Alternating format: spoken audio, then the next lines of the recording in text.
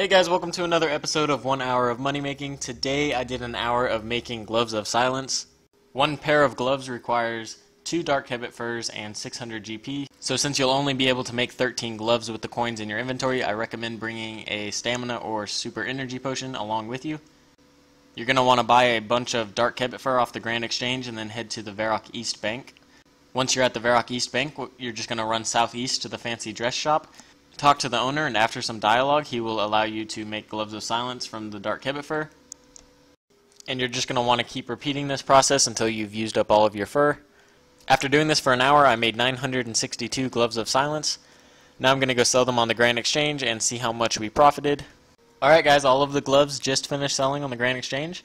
We did sell them for 3.2 mil, and I spent just over 2 mil on all of the supplies, so I did profit about 1.2 mil. I'll have the exact amount on the screen for you guys right now.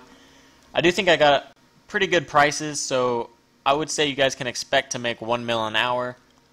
Keep in mind that they did take a while to sell, so if you don't want your money tied up, then this probably isn't a good method for you. Remember to leave a like, comment, and subscribe. I hope you guys enjoyed the video. Thank you so much for watching.